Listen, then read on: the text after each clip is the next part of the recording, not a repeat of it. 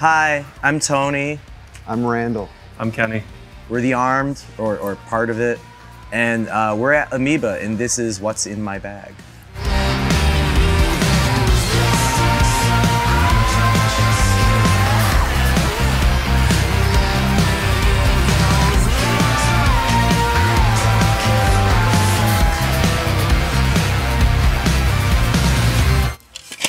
Okay, so up first, I have this really cool record by Tovah Olson called Cabin Fever, and I'm assuming it's really cool sonically. I haven't heard it. Tovah Olson is one half of Dead Machines, which is a noise group.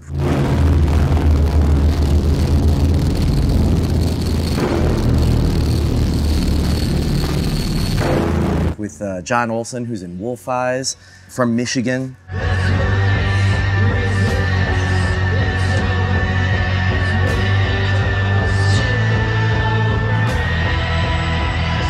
So these are kind of like people who are close to our hearts, nearest and dearest. And the cool thing about like that noise scene is there's a lot of releases. The collecting part of it is pretty fun because there's just an endless amount of stuff that was only released in 12 lathe cut records or whatever.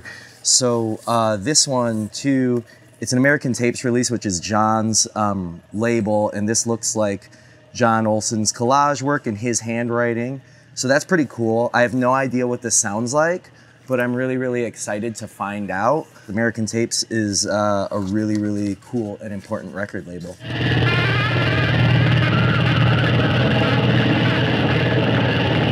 Yeah, they're heavy hitters back home for us and stuff. I'll start with Water From Your Eyes.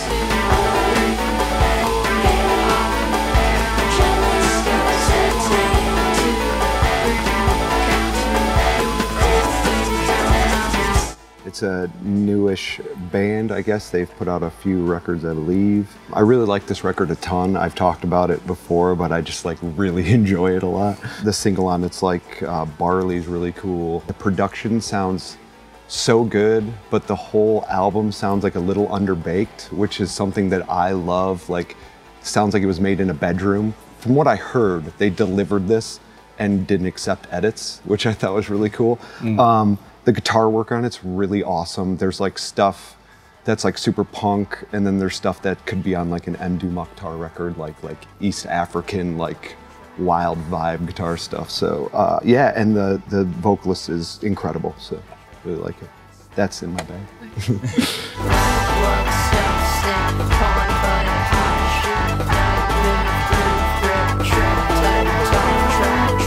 My first pick is this Trail of Dead, Tower of the Dead record.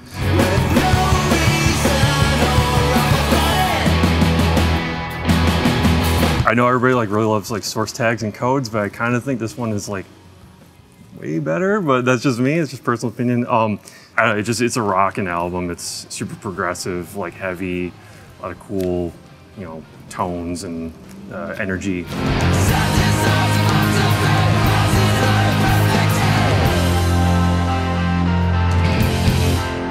I used to work at a cemetery, Tony used to work at a cemetery back in the day, and at the time this album came out, I listened to this straight for like an entire summer, and it was an interesting like rocking out to this and like working at the weed whipping and at the cemetery.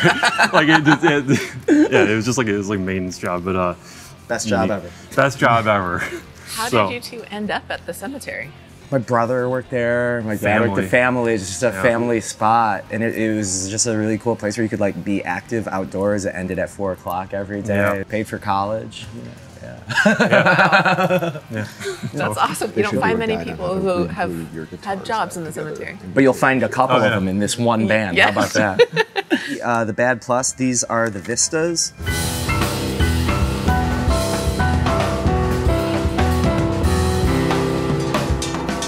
Our first album was called These Are Lights, and it was stolen from These Are the Vistas. Bad Plus is a Canadian jazz band, a jazz trio.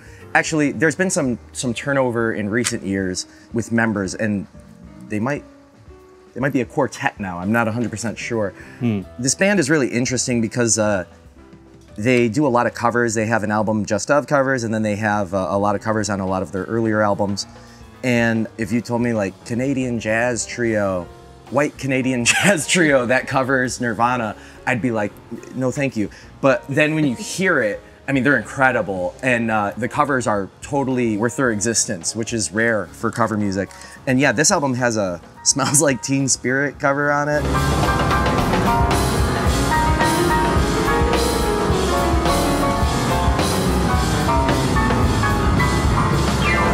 It also has a Flim cover, the Aphex Twin song, and it's kind of my favorite version of that song, which I think is one of the catchiest, best songs ever.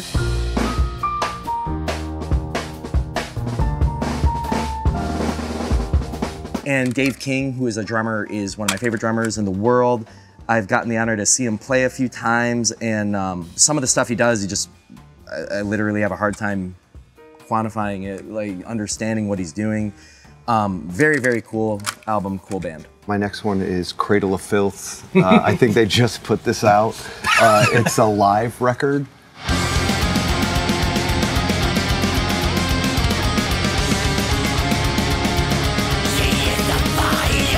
And it looks like there's some new tracks on it too, like She Is a Fire. I'm not super familiar with that jam. I love black metal intros live, like song intros live, and Danny Filth is like the master, in my opinion. It's over. We're a mall black metal band. Like when I was a kid, people were like, you need to be into Mayhem and like Burzum. And I'm like, why? They're like, because they like murder people and burn shit down. I was like, I like how these guys like play the music and have fun. Also, going to a Cradle of Filth show is like going to like a Las Vegas show. Yeah. Which is like, it's just the coolest thing. Cedar Point Halloween weekends. Dude, it's like the coolest. It's so much fun to go to a Cradle of Filth show. I'm kind of like super excited to listen to all the intros. What happens in the intro live? He just has this voice that he uses. It's so guttural. Voice. And then he does his like squealy high thing after he does the intro.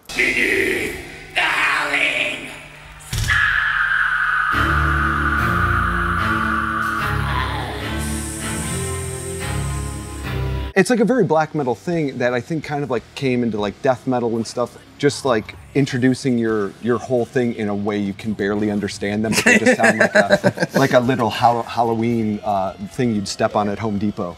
So it's very, very cool. My next one is Weather Report, Mr. Gone.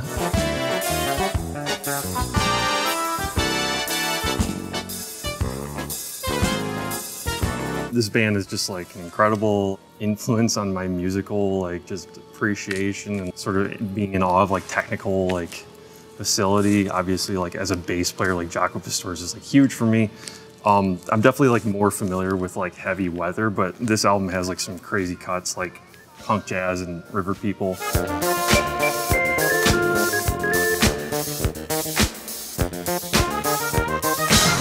The pressing has like this cool crosshatch texture on it, which is really, I've never seen before, but it's just really drawn to like how it like felt and textural, and yeah, really cool. Super stoked to have this. The Nerve Agents, Days of the White Owl.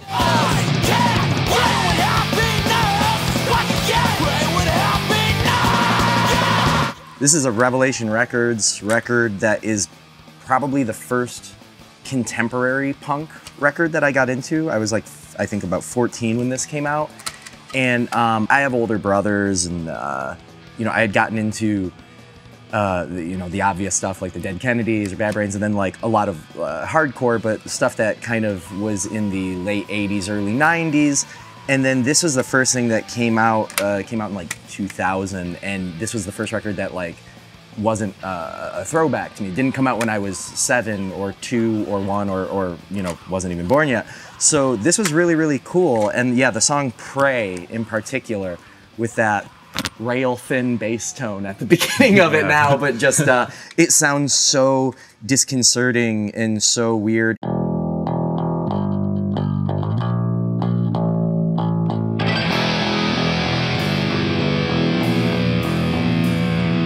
So this album and this band are really neat and important to my childhood. The next thing in my bag was Yes, Close to the Edge.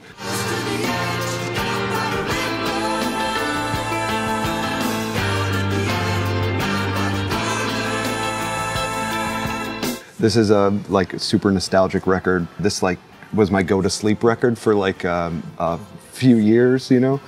It's hard to fall asleep to that one. Yeah. I feel like this is like of all the, like if you fell asleep to Relayer, you would just like lose your mind every night or something, or like Fragile, you couldn't handle your life.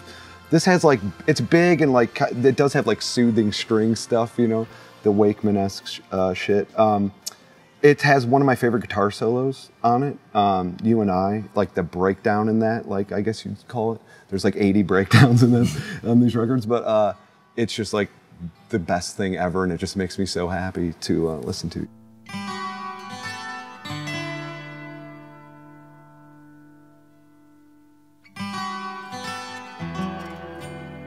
My next one is a Gentle Giant interview.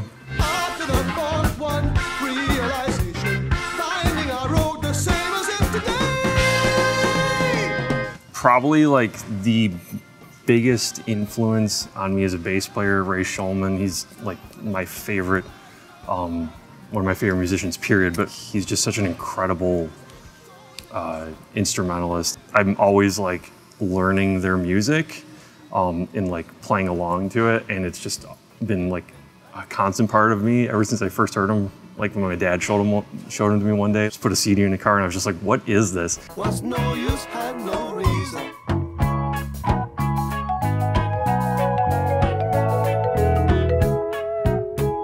It's like progressive rock, but it like mixes like jazz, folk, blues, and then like classical. It's so over the top, like technical facility all around, and yeah, this band is, I think, is so good.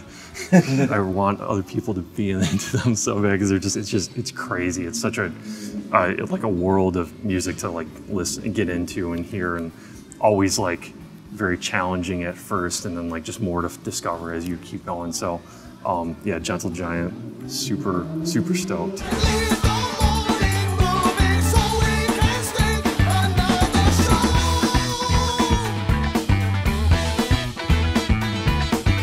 Whiteout by Greg Rucka. It's a graphic novel.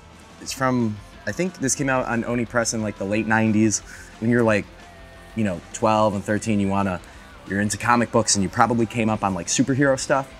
And then there was a lot of cool indie stuff coming out at the time. And all those indie creators like Greg Rucka, Brian Michael Bendis, those guys eventually kind of just became the establishment, now at like Marvel and stuff, which is really, really interesting. But this was this really, really cool, like black and white, beautiful Steve Lieber artwork, line work, crime book. And it is just really, really cool, really awesome. It was cool when I was 12. It's still cool to me now. And I am excited to read it again. Yeah. My next one is Chet Baker Sings. I found this awesome picture disc of it. You make me smile with my heart. This is the first record I believe he sang on, so it's very well named. Chet Baker Sings. He has my favorite voice.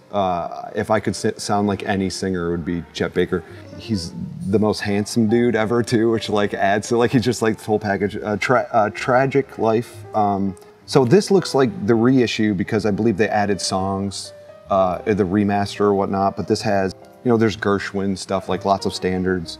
My Funny Valentine is like his signature song, so his rendition of that is like incredible. This is like my cozy Sunday record. I put this on with my wife and my kid, and we have a nice little Sunday. So yeah, it's really rad. And the picture disc is a huge plus, so I'm stoked. He's handsome. You want him everywhere. He's very handsome. Yeah.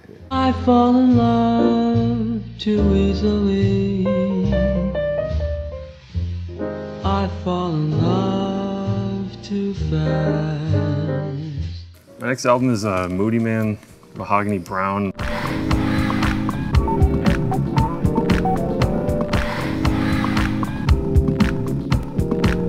Moodymann's a Detroit techno legend. This album just sounds like spring to me, because like Technofest is like every year, it's a huge thing in the city, and there's obviously just a legendary artist that came from Detroit in the techno scene. It's where it started. I think there's like debate on that, but this album, Mahogany Brown, a couple of his other ones, it reminds me of that time. It just is very fitting, and it's like dancey, and I don't know, it just makes you want to go roller skating. You know, that's what it's up.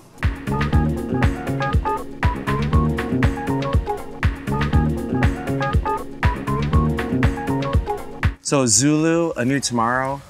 This is a new, young, hardcore band from Los Angeles.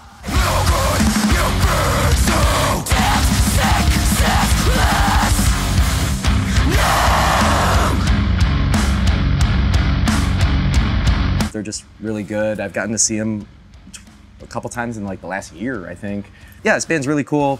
A lot of energy live, really, really good songs. Really, really cool sequencing on this record.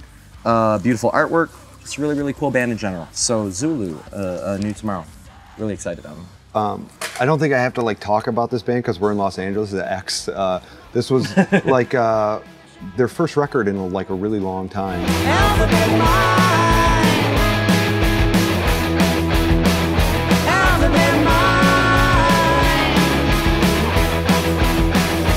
The reason I grabbed it, Wayne White did the cover, and I love Wayne White.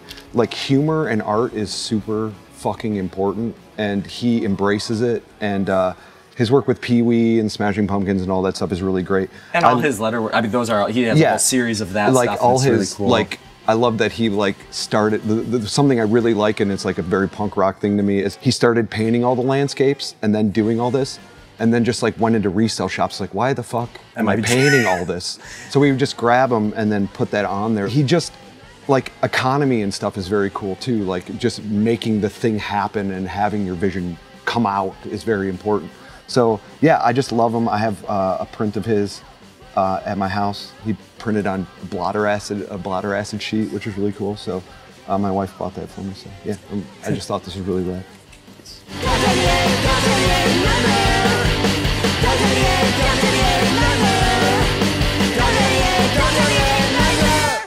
The last one is this Steely Dan Alive in America live CD. I don't mind. I don't